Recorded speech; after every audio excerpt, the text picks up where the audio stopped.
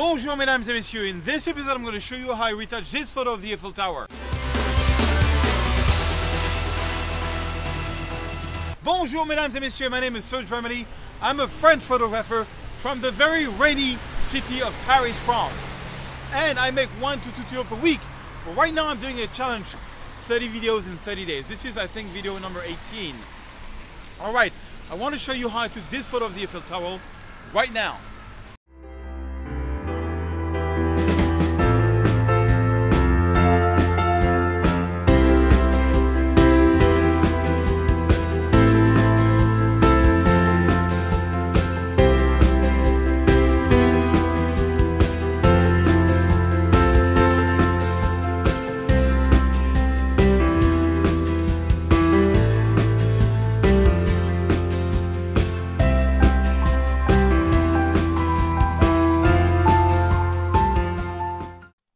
Alright, so I want to tell you the story behind this photo, which is one of my favorite Eiffel Tower shots in a long time.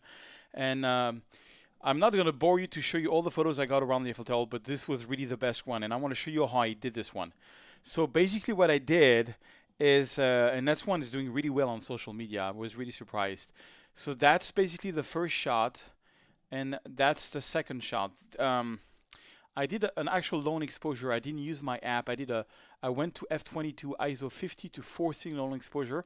So I had 5 seconds. So this carousel was turning, and basically all I did was take these 2 photos, right click, go to photo merge, panorama. So it's 2 raw file, and every time I do a panorama, I first do the panorama and then I do the retouching. So basically the software gave me several options: spherical, cylindrical, and perspective. On this one, I went to perspective and I did the boundary wrap around because I thought it was pretty cool, or maybe just a little bit like this. Okay, and then I clicked on merge. So that's going to merge both photos into one raw file, and then I'm going to retouch that raw file and see what we can do with the magic of Photoshop. Now, sometimes when you get really weird lens distortion like this panorama, because I was very close, I was shooting at 16, you sometimes have to do some Photoshop magic. So here I am, and basically what I did is I first did some basic retouching here in Lightroom. So I open up the shadows. Remember, even so if it's a raw file, it's still totally something you can do in Lightroom. And it's amazing. So I'm going to open the whites, do the black. So then what I did is I added a bit of clarity. If there is no clouds, I always add clarity. I think I'm going to boost my white even more, my exposure even more. I really wanted this to be bright. Maybe just, add a bit of yellow and a bit of magenta.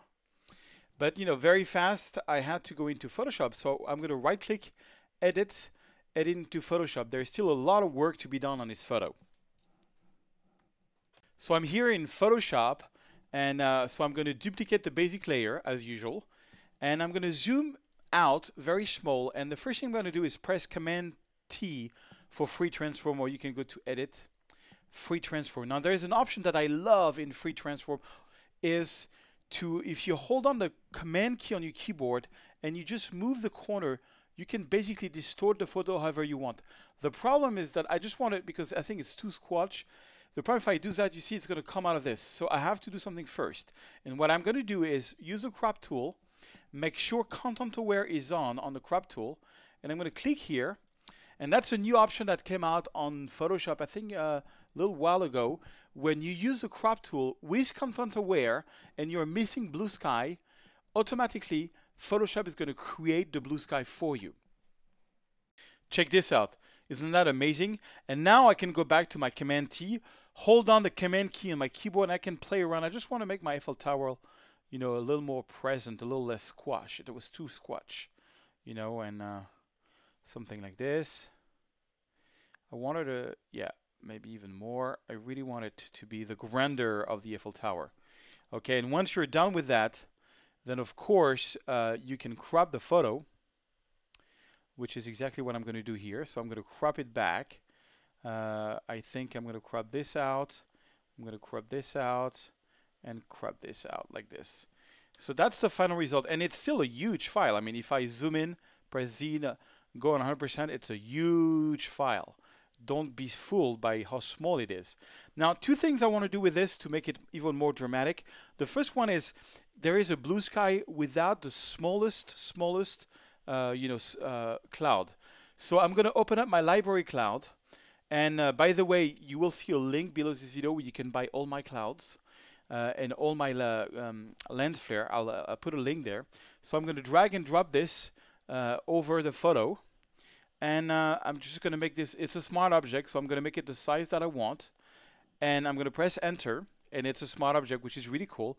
And I'm going to put this into soft light. By putting it into soft light, it totally blends and just adds that little bit of texture. Now you just have to make sure wherever you put it that there is not like a little line.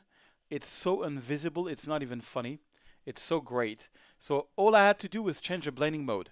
Last but not least, there is a little light beam that goes every night on the Eiffel Tower, and I thought that was missing. So I'm going to go to my library module, and I'm going to take the my flare and glow, and I'm going to take this glow, which is very similar to the one that they are doing, and I'm going to put this over the Eiffel Tower, and press enter, and boom, I'm done. Just kidding. I'm going to put this into screen mode. Screen makes anything black becomes transparent. I'm going to create a mask. Take a little brush. Make sure black is my foreground color. Make sure opacity is at 100.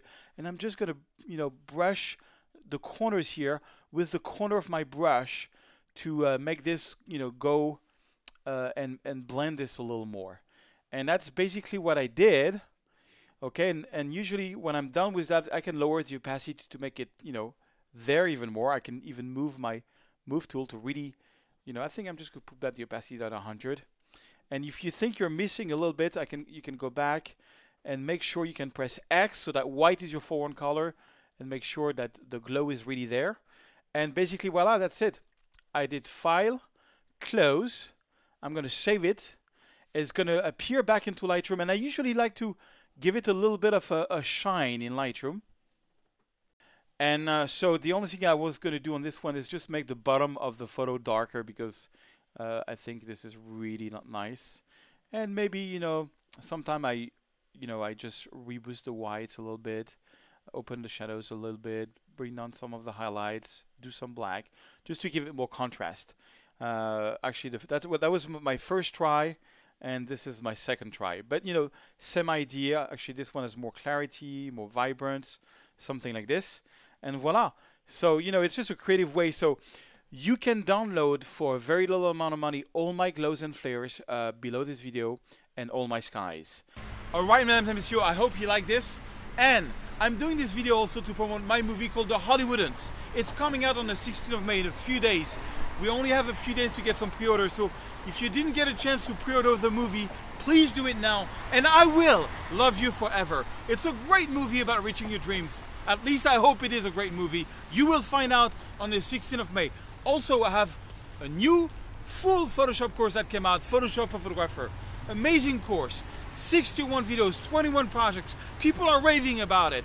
It's a great course. If you ever wanted to learn Photoshop, that's the course you have been looking for all your life.